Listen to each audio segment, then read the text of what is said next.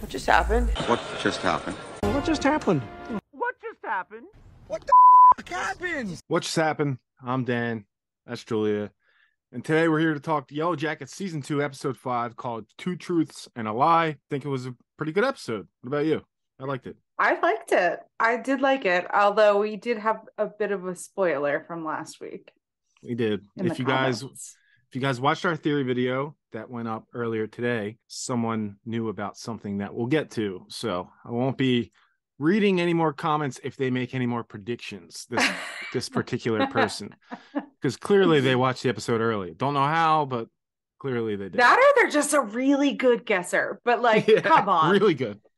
Really good guesser. I don't know. I wouldn't have seen it coming otherwise, but who would have called that? All right, yeah, we'll get to it. This episode, I really like how it opened up with Lauren Ambrose. I'm such a big fan, obviously from Servant, but just to see her in this show now, it just feels like higher quality, like it's elevated now. I agree. Yeah. Like she's just such a good actress, and I love how drastically different this character is for her compared to what we're used to seeing her in. It's completely different. Like, imagine Dorothy from Servant being in her predicament, like her current. She would never. Imagine Dorothy from Servant eating a fucking half a sprinkled donut and a Mountain Dew for breakfast. Like, yeah, popping oxys. Like, come on, get out of here. Yeah. So yeah, it's really cool to see her perspective of when Ty came back into her life. I do have a theory now on where they're going with their storyline. I'll save it for when we get to it, because they had a specific conversation that made me go, I think that's what they're going to do. So we'll see if I'm right about it. But obviously Van's concerned. She's like, she pretty much could sense that Ty's going through this sleepwalking thing again. She just knew it. Yeah. And like, why else would you come see me after all this time? Like, obviously something's up. And I really like this parallel because then they show the past, and she apparently stopped sleepwalking from going to Lottie's morning, whatever you want to call it, like meeting, I don't know, therapy session. Yeah. Like, whatever that is. That like her little prayer circle kind of deal. But Van's convinced I stopped sleepwalking because I started going, and it's making her very happy, as you can see. And she's got her followers and she has her haters, Shauna. Shauna seems annoyed by all of this. I get it. Yeah. But like, when you're in a predicament like that, I feel like you gotta have something to cling on to. You gotta have something to believe in to keep yourself going. So, exactly. I get why other girls are kind of joining in on it. Me too. And it was really a common theme of this episode to have Shauna just like be kind of fed up and annoyed with Lottie's presence, really. Like, she just doesn't seem to like her. So I wonder if they saw each other in current time, how would they treat each other, you know? That would be cool. Not good. And that's going to happen. They're all going to meet up again. All of them. So they have to. I'm excited. They have to. And then probably one of the coolest storylines this episode is seeing Callie interact with Matt, the cop. And they're bowling, and, you know, he's clearly much older than her because she's in high school. She tries to get a kiss out of him, and he just kind of like... And he was like, that's illegal. Yeah. Wait a minute, I'm a cop. I cannot kiss this high school kid. Yeah. I just don't know how she was surprised when she found out that he was a cop. I know. Yeah. Because he clearly looks like 15 years older than her. Like, how did no one at this bowling alley go, is that a dad and his daughter? Yeah. What's up with this situation going on here? But I liked what happened because, you know, he was awkward about the whole situation. Then he has to go to the bathroom.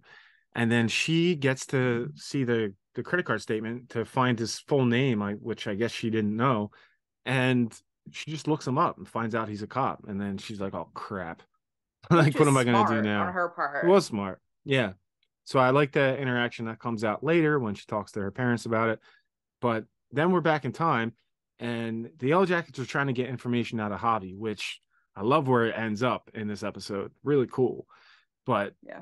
Did you notice the one character goes, maybe he died? And we had people who commented that, who thought that. Yes. Maybe that's just his ghost. And I'm like, what if it is? Yeah. Yeah, it's cool. And then Travis like defends him. You know, he'll talk when he's ready, but that storyline progresses a little more, and it's really cool what could be going on there. I like it. And Cable Eye could have made a really good point in our theory video. Check that out if you haven't seen it, because something's going on there, and I think she might be right. Sure is. So then Callie comes up with the idea to, okay, I know this guy's a cop. I've been tricked. Let me tell him that Shauna, my mom, is actually having an affair with Jeff's best friend, Randy. Yeah, who is it? My dad's best friend, Randy. Like, how fucked up is that? Let me do this to throw him off the trail. So she says it. His face is kind of like, didn't expect her to say that. It was like the first time where he was kind of like challenged by her, you know? Yeah, he was like, oh, okay. Yeah, okay. What Yeah, the hell do I does do suck. now? Yeah. So that comes back later. But then Walter and Misty, they're playing Two Truths and a Lie, which, you know, again, just an adorable scene. I really don't like what happened with these two this episode. Hopefully they can patch it up soon, because I just don't want to see them not together. No, hopefully they patch it up. But they stumble upon about that. Yeah, I was. And then they stumble upon the Purple People's place, which happens to be Lottie's cult. I think we found her. Oh, shit. And then Callie talks to Shauna and Jeff about the situation. She's like, remember I told you guys this? Well, turns out I've been seeing this guy. He's a cop, and I told him that you're having an affair. Sorry. Oops. Yeah. Whoops. But then Shauna kind of comes around. It's actually not a terrible idea. She's like, oh, okay. So you told him I was dating Randy. All right. Set it up. Tell him I'm going to see him tonight. He'll tell me, and maybe we can get him off our scent with this whole story. It's actually the first good idea they've had. Yeah. Was a good plan. It was. It definitely was. And then back in time again, Travis is trying to get some information out of Javi. He doesn't want to push it, but did you notice how Javi turned and looked at Lottie? He like glanced at her. Did you notice that? That was weird. I was like, okay, what's up with that? I really liked it. Yeah, then, it felt like there was definitely something to that.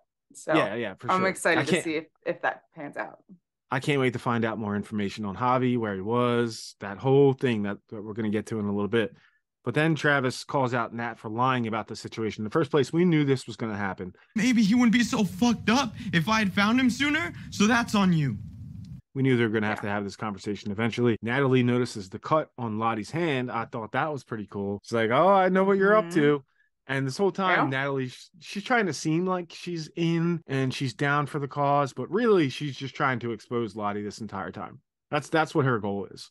So, well, yeah, cool. And I'm sure Lottie knows that. Yeah, they're having like a chess match the entire time, so it's pretty cool. And then in Karen time, Misty and Walter ask for Nat. She comes out, she explains the situation, she tells them to leave. But I'm not being held against my will anymore. I'm sorry, Lottie. She's like, I'm not here. I'm not kidnapped. I'm here in my own free will now. I am now anyway. You guys got to go. Yeah. So. Wasn't the best outcome that Misty was hoping for, but this leads to something bigger. So obviously this had to happen for the story to progress. So cool. Okay, now this is the scene we're talking about with the spoiler in our theory video. So Misty and Crystal are being besties, walking the waste out to the bathroom, whatever they want to call it. Yeah, gross. And they go, and it turns out that Misty thinks they're bonding, and she's like, well, I actually lied about something. Check this out. I found the plane's emergency transmitter. I turned off the transmitter when we first were stranded, and I destroyed it. And she thinks that they're cool enough that she'd just be like, oh, okay, like I still love you. Oh, cool. Yeah. Which was a huge mistake. Huge mistake. Crystal's just like, no, I'm not gonna play your games. I'm gonna go tell everybody what you did. Like, fuck off. Type of thing. Yeah. And so she tries to threaten her, but she ends up kind of causing her to, she caused her to fall off a mountain. She didn't kill her, but she was the reason she died. But she was the reason. Yeah. Yeah.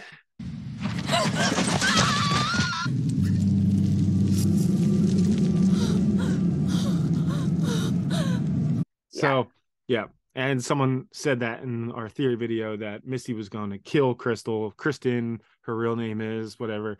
And which is crazy. That's so funny. Yeah. Like, yeah, it is. Yeah. like being so awkward that you're like, they've always Well, had my name wrong. I just didn't correct them. well, they give me a nickname. I really always wanted a nickname. So whatever. Which is a cool Crystal. nickname too. So Yeah. I don't Crystal the Yeah, Pistol. the I mean, pistol. it's pretty badass. Yeah, that happens. And I'm just curious if she'll get found out about it. I doubt it though. I don't know how that'll play out. I'm not sure. I think she's got a pretty good cover up when it comes to like the storm. She does. Because Ty and Shauna kind of got lost out there too. But didn't they mention the whole like she destroyed the transmitter thing last season? Because I feel like I knew that. Oh yeah. We were shown that she did it. Yeah. Okay. Sure. All right. I just wanted to make sure I was right in thinking that. Yeah. But yeah, I mean, I feel like it's only a matter of time before people find out about that. I mean, if they find out about Crystal, they're definitely going to find out about that. So we'll see. That's true. Yeah. So we'll see how they react to it. I don't know. Maybe that's why everybody hates Misty and Karen Time. And it's just like, I'm still a fan of hers, but everybody tries to push her away. So we'll see. I just feel bad for her, you know? She just wants to fit in. And she just can't. On that note, she doesn't want to give up on that. She's like, no, I don't buy this story. Whatever. I'm going to stay here and stick this out and try to figure out what's going on. And then Walter kind of turns the conversation to Adam. I'm sorry to say, Misty, you slipped on this one. She's very much dead. Saying, hey, I know you lied about that situation. In fact, I think you did it.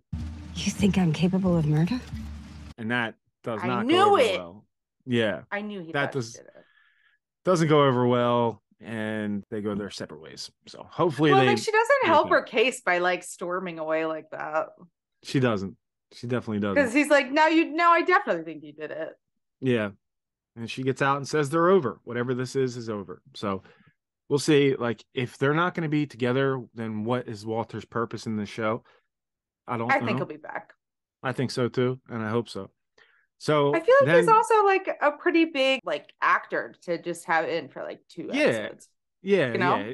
for sure. He's definitely noteworthy enough that you should be using him the most that you can. Right. Get the most out of him. Yeah. And then Kevin, the cop, and Matt follow Shauna to a hotel where she's meeting up with Randy so that she can sell this story. And we'll get to what happens with that in a minute. But then we see Lottie in the past whisper to Shauna's stomach, "You're gonna change everything."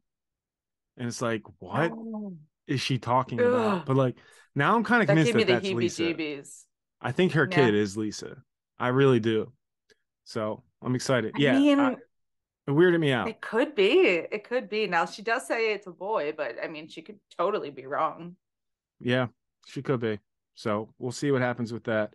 And then in current time, Nat is trying to expose Lottie. She thinks she gets this information that's going to piss off all of the cult members, but they already knew about it. So then Lottie says to Nat, yo, whatever you're trying to do, not going to work. What really needs to be focused on here is Travis said you were right about something. Travis said that you were right about something. What the hell were you right about? We need to figure this out together. Let's stop this bullshit. Yeah. Stop trying to expose me. Let's figure this out. That's why you're here. So I liked where that storyline went. It was cool. I agree. I think that's going to be very interesting, seeing the two of them like working together as opposed to against each other. Yeah, me too. It'll be a nice change of pace for sure. And okay, then the whole affair storyline plays out where Shauna wanted Randy to fake it, and he had some performance issues, let's say, so he put some lotion into Randy. I knew he was going to ruin it. He put lotion in there, which spoils everything because Matt and Kevin go to check on the scene. They find out that it's lotion. They didn't actually sleep together. Okay. Ew, and like they're lying. I get like it looked like lotion. Like it didn't look like the real thing, but like I would not have put that thing close to my face. Just not me either. Yeah. Matt's just like obsessed with it, and he realizes he's been made and that Callie actually got one over on him, but he's like, hey, you're good, I'm better. Lotion, fuck yeah. The goose is loose, baby. I'm going to crack this case. Now it's going to be interesting to see those two interacting because now Matt knows that Callie knows what he's doing. Yeah. So, but how are they Callie gonna... doesn't know that he knows that she knows. So. Right, exactly. So it's like, okay, now what? So cool. All right, my favorite scene in this episode. Javi tells Ben, she told me not to come back. Who did? My friend. Who? So like, there's more people around. I love it. Yes. Love it. Now, granted, this could be like a hallucination type thing, but I don't think. Yes. It could be. I don't think it is either. I think there's something along the lines of Cable Eyes and other people's theories being correct, that there's other people here. Something else is at play. There might be a safe space, maybe some underground tunnels like people think there could be, but there's something else going on. And now we're starting to get some true evidence of that. So really cool. I like that. Ty and Shauna are stuck in the storm trying to go back to the cabin.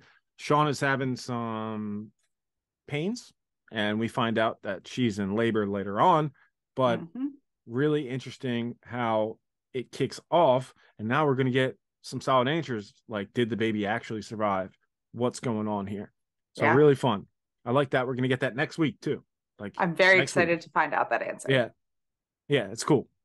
And then a quick scene that Van was actually lying about taking the oxys. Maybe she is an addict. She has something going on. Love this part. So Ty is the other Ty. She's sleepwalking. She goes and kisses her. And she says, "This isn't where we're supposed to be." So this is my theory. I think they're going to go back to the crash site. They're going to go back? I think they're going to go back. And I think it's going to be a good amount of them. Like maybe all of the Yellowjackets are going to go back. You remember how I forget where we saw, but there was a scene that they like teased of them all dancing around a fire. Yes, I remember that. I think that was in like the original trailer. That would make a whole lot of sense if they went back to where they were stranded to do that little ritual or whatever they're doing in that scene. Great point you bring up, because I think you are right about that. I think that is probably where that scene takes place. They do go back. So, and I think like Ty basically just told us, you know, if they're not supposed to be here, where are they supposed to be? It doesn't make any sense to be anywhere else. So I think they will go back. Further explanation on something else. Someone else is there. Lottie is trying to bring out of Nat's memory of this interaction with Travis that made Travis say, "Hey, you're right about something." And she envisions them all dead in the crash. But then she says, "We weren't alone out there. And then we brought it back with us. The whole time there was something out there, a darkness with us or in us. It still is." So that's just more evidence that there's, you know, obviously something supernatural going on and more people here at play than we're originally led to believe. So really cool. 100%. And then Lottie sees that shadowy antler figure. Just creepy stuff. I love it. Yeah. Really fun part. Misty tries to join Lottie's cult. I think she will, in fact, join. And that's going to be fun to see where that plays out. And hopefully Walter comes back and maybe he plays along too. I don't know. But I think she'll be there for a bit. I think she will be there for a bit. I feel like it has to happen that way to like move the story along. But like, I think it'd be really funny if Lottie was like, "Misty, what the hell are you doing here? Go home." Yeah, get out of here. Yeah, someone else just pushes her away. I know. I don't know if we can really say poor Misty when she was the reason that they were all stranded there like forever. Yeah, I know. I know you said that you think it has something to do with like them being in a different, I don't know, universe or whatever. Yeah, different realm. Yeah. Realm, that's the word I'm looking for. So like, do you think even if she hadn't destroyed the transmitter that it would still be the same thing? Like they would get to that spot and they wouldn't even be able to find them? Yeah, I think even if she didn't do it, they wouldn't have been able to find her and find them unless they went through the exact like door that you got to go through to get to where they're at. I think it's literally a different realm, a different, just like kind of just like Wakanda. That's the best example I can give. Just like you can go there, but you're not actually there unless you go through a specific spot. So we'll see. The I would be ends. very impressed if that's what it is. I hope so. I hope I'm right. No, I hope I'm right. That's I think that would be really cool. So then the last scene, we just find out that Shauna is in labor and she's going to give birth next week. So we'll find out what's going on with the baby. Get your theories in. Do you think the baby survives? Do you think the baby is actually Lisa? There was a comment from the theory video saying that the actor that plays Lisa is transgender. So if it's born a male, it could be Lisa still because of who got cast in. I didn't know that. Yeah. What do you guys think? Leave your comments down below. Let us know whatever you think's going on. You know, the symbol, the Four Queens theories, the baby, everything. Any questions you want us to address for next episode? Hopefully you guys liked this episode. I thought it was a great one, but that'll do it for this week. You guys take it easy. See you next time. Bye, guys.